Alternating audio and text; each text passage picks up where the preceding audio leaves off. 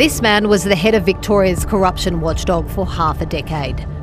Robert Redlick's investigations brought the dark underbelly of decision makers and those in power out of the shadows.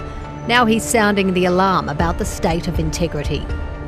I feel that I would be failing the community if I didn't utilise the knowledge I had to draw attention to these matters.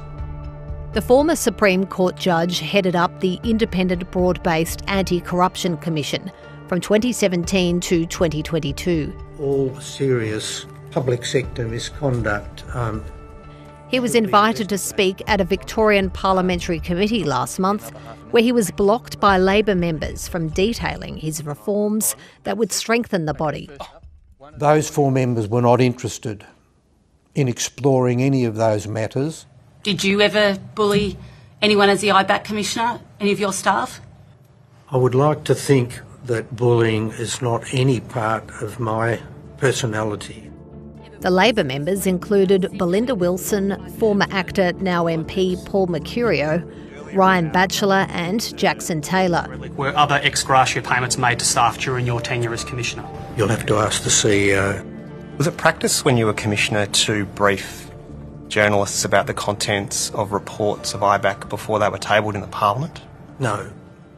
I regret to say that it was an example of members of the committee pursuing political considerations rather than being focused on what might be done to improve integrity in this state. This appears to be the latest episode in an attack on the integrity watchdog. In March, a letter written by Robert Redlick in the final weeks of his term last year was tabled in Parliament. It outlined his concerns about the Labor government's attack on IBAC and included allegations MPs had instructed an independent consultant to dig up dirt on IBAC as evidence to support the narrative it was not performing. The Premier dismissed Robert Redlick's concerns. I'm not here to have debates with people who no longer hold a position and have apparently written a letter that I haven't even seen. The Broad-Based Anti-Corruption Commission Act 2011 in relation Last week, 2 bills from the Greens and the Coalition to strengthen IBAC were voted down by the state government. 8 yes. The result of the division is ayes 29 and noes 49. Therefore, the question is defeated. We're not in the habit of voting for things that won't work. Why won't the government back Robert Redlick's recommendations?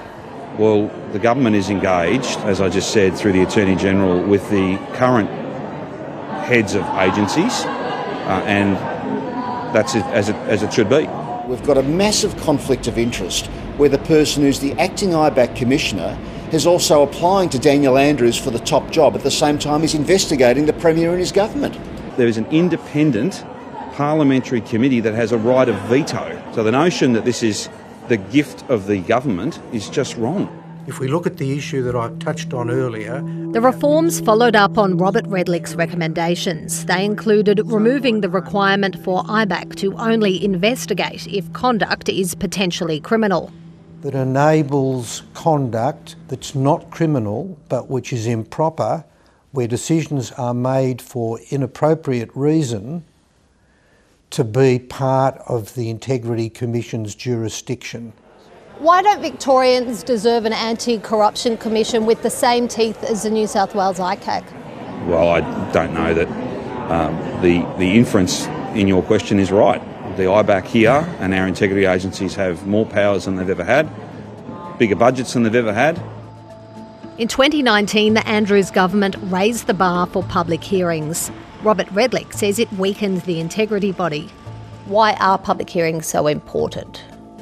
Well, they're the mechanism by which the public can understand what the work of the Commission is doing and thus understand where there are failings in the way in which executive government operate. He says under the current rules, inquiries like robo-debt would most likely be held behind closed doors. Now, look, that's not my question. Are you listening at all? I am. This has got nothing to do with the question you were asked. He says it's highly likely the public grilling of former New South Wales Premier Gladys Berejiklian would not have happened. If you were able to have your time again, would you disclose your close personal relationship with Mr Maguire to your ministerial colleagues or any of them? I didn't feel it was of sufficient standard or sufficient significance in order to do that. The New South Wales IBAC found her and then boyfriend Daryl Maguire had engaged in serious corrupt conduct. IBAC's not constrained by a definition that says it's got to be a crime. In the case of the former Premier in New South Wales, if that matter had been an issue in Victoria, I doubt that there would have been a public hearing, because the view could not have been reached that what she did constituted a crime. It was nonetheless misconduct, important that it be exposed. In contrast, Victoria's Premier has only given evidence before IBAC in private sessions. One of those was in Operation Daintree, which in April exposed how improper influence was used to award a lucrative contract to a Labor-affiliated union before the 2018 election.